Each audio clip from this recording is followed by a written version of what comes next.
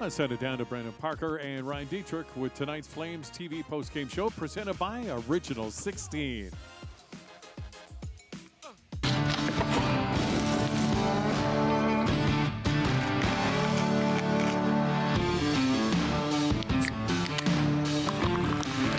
Original 16, a great way to celebrate things done well.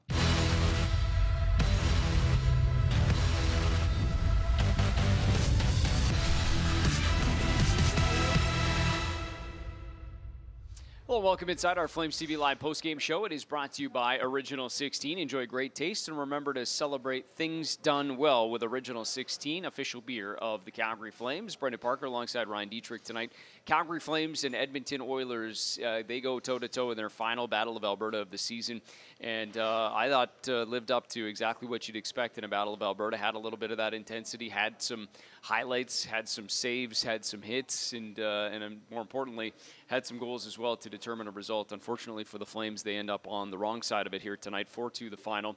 And maybe one of those nights where, kind of similar to what we've seen in recent times, Winnipeg, maybe one of those examples, also saw it, you know, a couple of times down the stretch here for the Flames, just games that they've played really well in, haven't found a way to win, but maybe feel like they could have deserved a better result here tonight. Yeah, you put it perfectly there. I think the Flames feel like they deserved a better fate, like you said, but I think over the course of the first 40 minutes especially, I mean, the Flames really took it to the Oilers 5-on-5, so this is a disappointing result considering what they were able to manufacture offensively.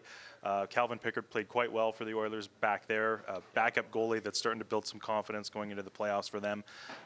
You know, but for the Flames too, it's interesting because it's a night where we always talk so much about special teams when it comes to the Battle of Alberta, knowing the vaunted Edmonton power play and the success they've had. Yeah. Calgary gets 2 on their power play tonight, which is great, and it kind of sets the table for you going into that third period, even though you do have to climb back from a bit of a deficit. But ultimately, it's the Edmonton power play that gets the winner and really proves to be the difference in this one. So, as you said in that third period, you play a great game, you find a way to give yourself a chance down the stretch, but you just can't take penalties against the Oilers, and tonight it certainly proved costly. Yeah, and it's interesting because both teams go 2 for 6 on the man advantage, but you look at the first couple of power play opportunities. I think the Flames had the first 3 looks with the man advantage, and then, you know, weren't able to find one early on, and then obviously Edmonton does on their first power play look, and maybe sets the table. And I know both teams finish one, but maybe just the timing of them too can be a difference maker in hockey games too, right? For sure, and we see it so often too with Edmonton. I know statistically there's nothing that says that the Oilers tend to get more power plays in third periods, but when you're generating the types of looks that they tend to get when they have guys like Connor McDavid and Leon Draisaitl, Evan Bouchard in this case ended up you know, being the difference maker on this night. That's a lot of weapons. So, you know, ultimately speaking, you talk about timeliness. Theirs were more backloaded in this hockey game, but 6 is just far too many against that team. No question about that, and that's where we end up with 6 on either side, a couple of power play goals for each team, and a 4-2 final for the Oilers. Let's just take a look at how it all goes down here tonight, and a couple of milestones over the course of this as well, which you'll see from a Flames perspective. But it starts a little jostling in front of the net between Jacob Markstrom and Zach Hyman. They're fighting for position in front. Markstrom trying to find some room to see through, and Hyman trying to do his role in front as well. A lot of juice, a lot of that over the course of the night, actually. A lot of jawing back and forth. Didn't really seem to affect Markstrom too much on this play, but this is that Edmonton power play we're talking about. Leon Draisaitl, that's his office. How many goals has he scored from that spot this year? And you know what? Credit to Markstrom, too.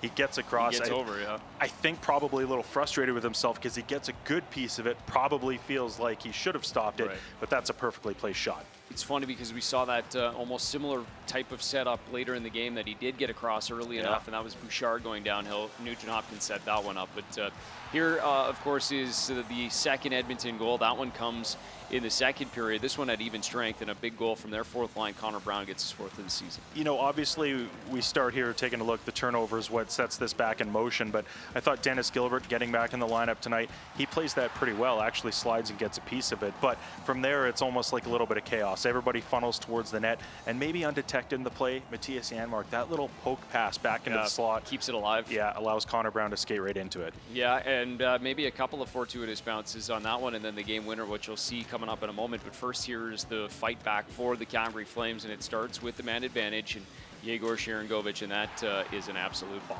That is a missile from Yegor Sharangovich. That's number 30 for him on the year too, which is a great number to hit for him.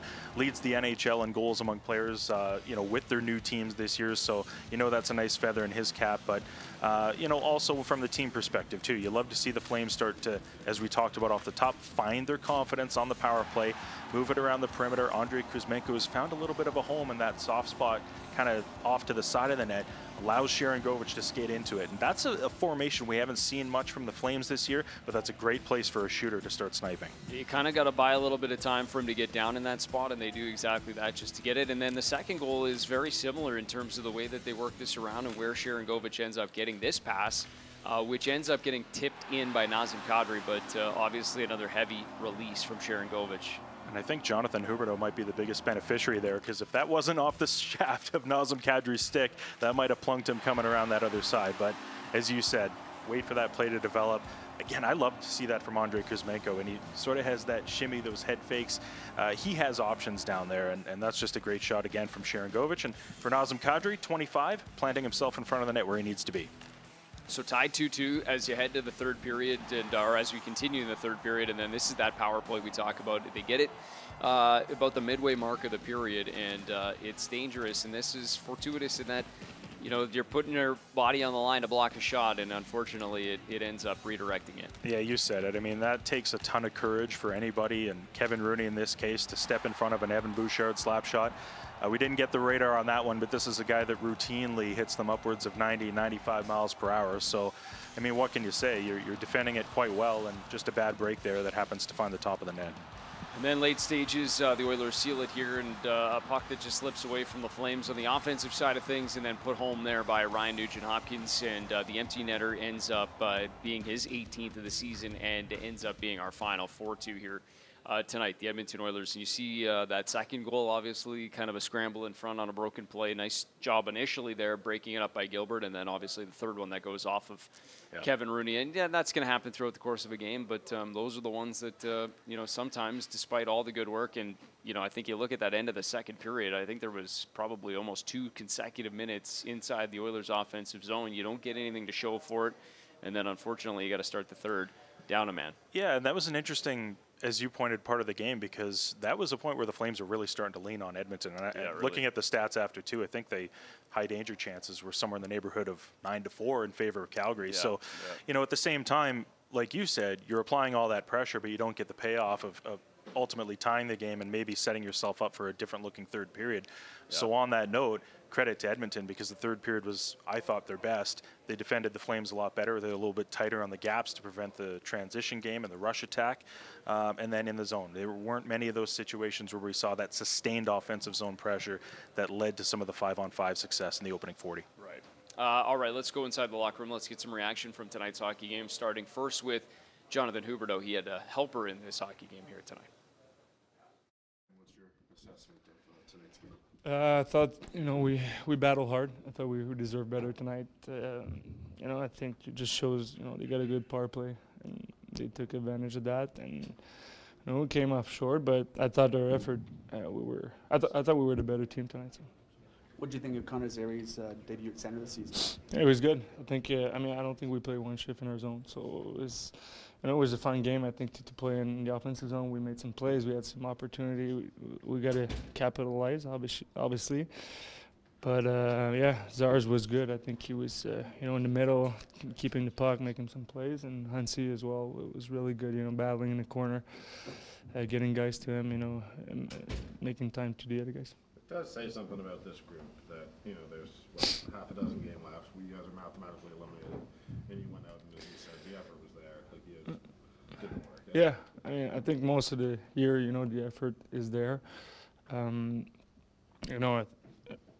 Like you said, I think it's not easy, obviously, the position we're in, but, the guys are showing up, and it's good to see. Obviously, a bigger game against Edmonton, we don't like each other and rivalry, but, I thought, it sucks, coming short like this with a game. It would have been nice for us to feel better after this game. I imagine he's not going to want to talk too much about it, but we did request Yegor because he got to 30. I mean, just seeing him this year. Yeah.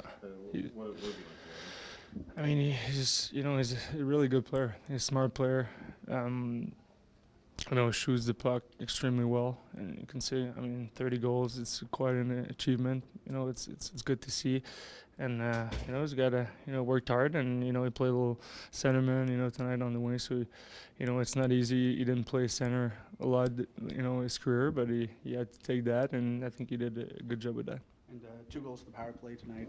What's working lately for you guys on the power play? I think, execution is way better. I think we know where we can be. I mean, we've been the same unit for a while now, so I think we're moving the puck well. I think we have a lot of looks, and guys are scoring. All right, you heard it come up briefly, but Connor Zary makes his NHL debut, I believe, at the center ice position, at least for any extended or starting a hockey game, and does so along with Jonathan Huberdeau and Dryden Hunt. And they, by the way, stood out immediately, started this hockey game, and then started with chances and really built their game, it seemed, throughout this night. Yeah, and that first clip that we saw there, that was literally right off the opening face-off. So there's been a lot of talk over the last couple of days. Connor Zary was a healthy scratch in Winnipeg about, the deployment of young players and him in particular. How do you handle them? Well, this was a reset for him, and it wasn't punitive from head coach Ryan Huska, and we're seeing exactly why. He gets back in the lineup, and we're seeing all that enthusiasm, that energy that he's been known to play with all season, and the hands too. Finding chemistry and playing a new position and playing upwards of 16 minutes tonight. I mean, this is exactly what he was talking about. So the move to center is a fascinating one, because we're in that point in the season now where, players are auditioning for jobs, and for Connor Zary, who's really established himself as a National Hockey League regular this year, it's about where is he going to fit come training camp next fall. And the Flames do need somebody to step up in that center position. And you know what? He's been plug and play all season. And to see a guy like Dryden Hunt come in and play alongside him and feed off that energy too, I mean, this all bodes well for the Flames, but in particular at a guy like Connor Zary to take that message well, not feel like he was being singled out and punished for a couple of bad games.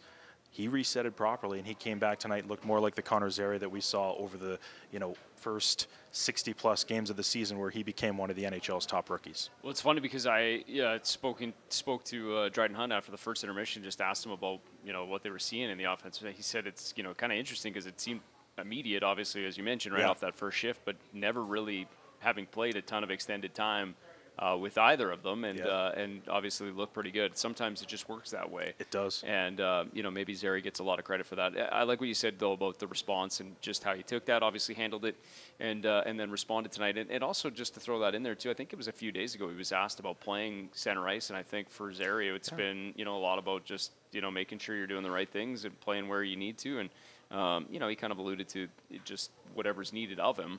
But interesting that it comes maybe less than a week after that conversation, and he gets his first chance at it and looked really comfortable up the middle for sure here tonight. And you know what? He might not be the last one. I would be curious, actually, to see if Martin Pospisil gets a look at some point in that position as well, because, again, we're talking auditioning time. On the note of chemistry, no practice. That's another fascinating thing about this, too. They did get a morning skate together, but as we watch it all unfold, there wasn't much in the way of consistent line rushes to build off. So that literally happened as soon as they dropped the puck tonight. And the only thing we saw this morning to glean from was, what we usually see is some of the veterans leaning on guys like Connor Zary and offering him a few tips. And I saw Kevin Rooney working with him in the face-off circle. Little things like that to help get a guy ready for what was a big night for him. Speaking of big nights, Yegor Sharangovich gets his 30th goal of the season. First time he's reached that milestone in his NHL career, and obviously, as you mentioned, the leader in the NHL among players with new clubs. So Sharangovich up to 30 now on the season, had a goal and a helper tonight. Here he is. Yegor, what does it mean to you to score 30 goals? First, I think it's about game, and it's a little bit tough lost. I think we can win this game, and we had a lot of opportunities to score more goals, and for me, I don't know. It's hard to say it. It's nice, but it's when you scored and then team lost. It's not happy. We were talking to Jonathan, and he really liked the effort from your group. He felt like you guys went out there and played hard and played well. Did you like the effort from the team?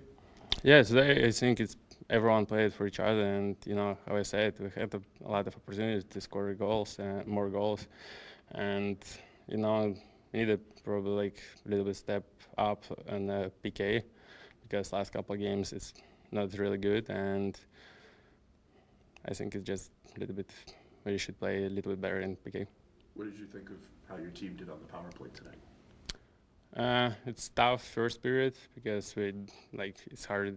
We had hard time on breakouts, but second period and scored in the third. It's a little better. I know it's awkward to talk about the 30 goals, but at the end of the season, do you think you'll look back and say, yeah, that was something I'm proud to accomplish? I don't know. Seriously, it's a hard question. I don't know what to say. Sorry. Have you enjoyed playing in the Battle of Alberta this season? 4 games in? Yeah, it's really nice. It's a lot of emotional. It's really emotional games and always full rink. And good fans. Thank you fans for support our team, and now we're playing for the fans. Going to make it a fun atmosphere tonight in a season where you're not chasing the playoff spot, but a fun game tonight to play in. Yeah, of course. How I said, it's full rink, our fans, and it's real nice. Okay, thank you.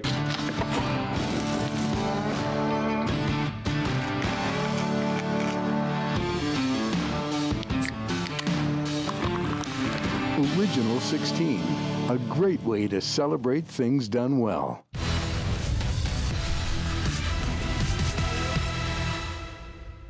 Flames Postgame Live brought to you by Original 16. Enjoy great taste and remember to celebrate things done well with Original 16, the official beer of your Calgary Flames. 4-2 the final here tonight. Edmonton Oilers and Calgary Flames will obviously got some reaction there from Yegor Sharangovich. Hard to celebrate the 30-goal milestone in a loss, and understandably so, but obviously a big one for him nonetheless in his first season as a member of the Calgary Flames. Let's hear now from the head coach, though, Ryan Huska, at the podium. Let's listen to what the head coach had to say about tonight. What's your assessment of tonight's game? I thought we played really well 5-on-5, and I thought our power play was good tonight after the first stretch in the first period. I really liked how we played 5-on-5. We made a couple mistakes, and they ended up in the back of our net. What was the thinking with having Connor Zary play at center tonight? We needed a line that can play against McDavid, and Sharon's got the ability to skate, so we decided to put him up there. And Connor's a centerman. Hasn't played there all year, and after missing a game, it was a tough ask of him, but I thought he did a really good job tonight there.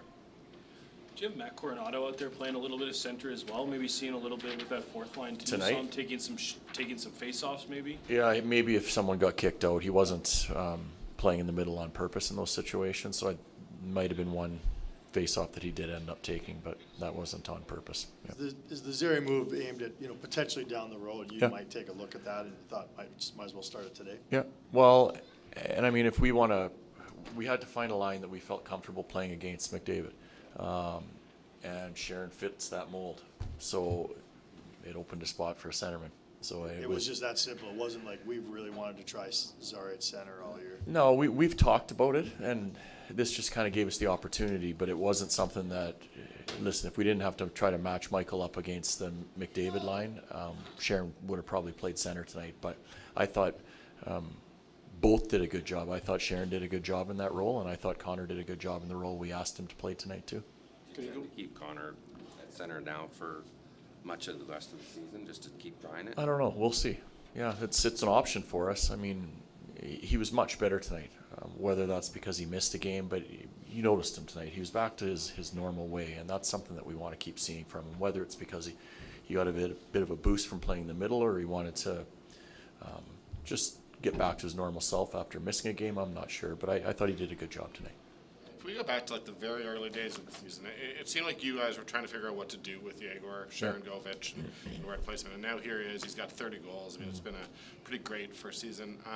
Just how impressive have you been with his ability to adapt and sort of learn on the fly? Very. I mean, he's listen, we knew the type of guy we were getting when we traded for him. We knew there was speed there, which is something that we felt we were lacking and we needed to have. He's got some size, but he also has a skill set. Early on, we had a hard time finding a spot that worked with him. Like we thought it would work with Elias and Hubie at the beginning of the year. It didn't for whatever reason.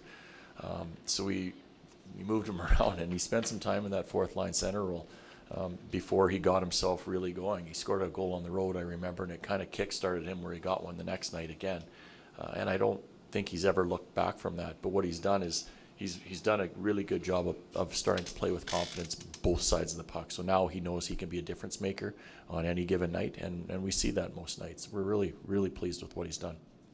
Coach, what did you make of Jacob Markstrom's play tonight? It looked like he kind of got tangled up a little bit with Hyman on the first one. Yeah. Thought on his evening? I thought he was fine. You know, they scored, one was a deflection or that stick, the late one, empty net goal, and the other was a power play goal too. Our penalty kill's got to do a better job at the end of the day. So whether the power play is a good power play or not, our penalty kill has to do a better job. But to answer your question, I thought Jacob was fine. You mentioned your own power play. The last little while, you guys have seemed to really have that group clicking. Is there anything different that you feel like they're doing, or is it just execution? I think, well, execution for sure. That's one thing. When they get the puck in the zone, they seem like they have a little bit more urgency to make plays. The passes are on the tape right now, and when they're feeling better about themselves, it seems like it's fluid, and that's what it is right now. So they've made some good plays with the puck, and they've ended up scoring some goals over the last probably 9 games now. It's been on a good tear. What did you think of the movement on the second power play goal? It looked as if you guys were basically working below the face-off dots the whole time, and Andre was working a lot behind the net. What did you make of the movement? Well, they're starting to do that a little bit more now. Andre's good below the goal line. Sometimes I want him to shoot a little bit more than he does, but he's so quick that he's able to suck penalty killers into him, and then he finds the open man. And I thought we did a good job of kind of keeping it on the outside, which isn't something you want to do all the time, but eventually they worked on breaking them down. So they set up 2 nice plays tonight. They were nice goals. Not to go back to Connor, but obviously in this situation we see him playing center for the first time. Yeah. Typically with players in that position where they're young and they need to learn how to develop at that position, would you rather they play as many games as they can at center, or are you okay with flip-flopping them on the wing or center? I kind of just want to know your general philosophy with developing a young center. I'm okay with flip-flopping him. I think is one of the hardest jobs in the NHL is to be a young centerman. And I think that's why you see a lot of times when the higher-end guys or the high draft picks break into the NHL, they're often put on the wing because it's hard. They have to do a lot of heavy lifting down low in their own zone when their bodies aren't physically ready for it. Connor now, he's played a number of years pro, so we feel like he's able to handle it. But I don't think there's any issue flipping a guy back and forth. You'd like to have 12 centermen on your team if you could. Then you have the option to move guys all around. So Connor is one of those guys for us, like Sharon is now. Yeah. Okay.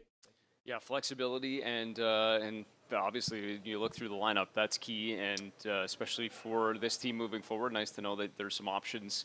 And specifically, I think Huska talked about the reason why they made that move here tonight, and that being more about playing against McDavid, and that line was very effective in that role, especially 5-on-5. Obviously, they get a couple of power play markers, which doesn't fit that mold, but sure. That Backlund, Coleman, quietly here tonight, because it doesn't come up a ton. Yeah. But that line, does what it always does when they, McDavid and Backlund have had some really good head-to-head battles in this building before, and Back seems to really thrive in that role, that opportunity. He does, and it's funny you say that too, because again, it's on one of those nights where Connor McDavid puts a couple of points on the board. But I mean, for the most part, quieter 5-on-5. Yeah, it speaks to the way the whole game went. Really, this was a. If we're being honest, this was a game the Flames dominated 5-on-5. There's no question about that. And a big piece of that, the only way that you control a game 5-on-5 against the Edmonton Oilers is if you have a line that has the ability to quiet 97 out there. So, another great night for him. It feels like this is something that, as you said, doesn't get the headlines, but he performs so well on a nightly basis when 97 is out there. And you know what? Also, credit to Yegor Sharangovich, too, because that was a big impetus to this as well. We're celebrating the fact that he has 30 goals, but again, the fact that he's been such a Swiss Army knife for this team all season, and the fact that he's being put out there in defensive responsibilities now, too, really speaks to the season he's had and sort of the ascension he's had as a member of the Flames organization. Well, and it all boils down at the end of the day is to trust, and they obviously trust him in that role to get the job done. I want to just, if we could just, I know we kind of put together a pack. This game, as we always expect it to, have some edge to it, a little bit of that intensity, and this Battle of Alberta kind of wrapped up that way. And I think, again, something that we're not talking about a ton here, but it was kind of shown throughout the course of this hockey game. There was some jabs, some late, after scrum whistles, or after whistle scrums, I should say, and just a little bit of that edge that we've come accustomed to seeing. And it was nice to see it. The building was alive, and we got to watch it. Yeah, I loved it. Everybody loved it. I mean, this is a game where the Flames brought their lunch pail to the rink here, and it showed early on. I mean, the physicality, I wouldn't say it was the most physical game, but as you're alluding to, this is the stuff we're talking about. And Rasmus Andersson, he was involved all night. He loves this stuff, though. There's no question about it. So the sticks are flying. But you know what I love about that clip especially, too, is the fact that Rasmus Andersson is involved. He's one of the team's leaders.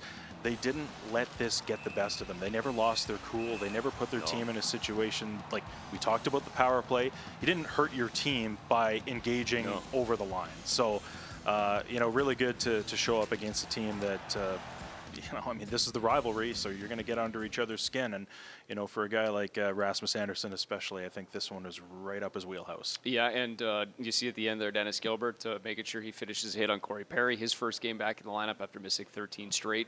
So kind of seizing that opportunity along with Braden Pahal on that third pairing, and then Mackenzie Weegar leading the way in the hits category too, and I thought he was physical again. Also involved in that after whistle stuff, no question. Something we have not would not ever be surprised to see, as his season has indicated he's been right in the thick of it all season long. As for tonight, though, we'll put the bow on this one and look ahead for the Calgary Flames. It was a one-and-done homestand here tonight as they hosted the Edmonton Oilers, unfortunately on the wrong side of it, despite a pretty good effort and a very entertaining hockey game between these two teams, as we so often see when they meet head-to-head. That'll do it, though, for the season series, 4 and then done between those two teams. Up next for the Flames, it's the California Road Swing, their last extended road trip of the season in San Jose on Tuesday night, and then it'll be Los Angeles and Anaheim to wrap it up. Back on home ice, 2 home games left here at the Scotiabank Saddledome this season.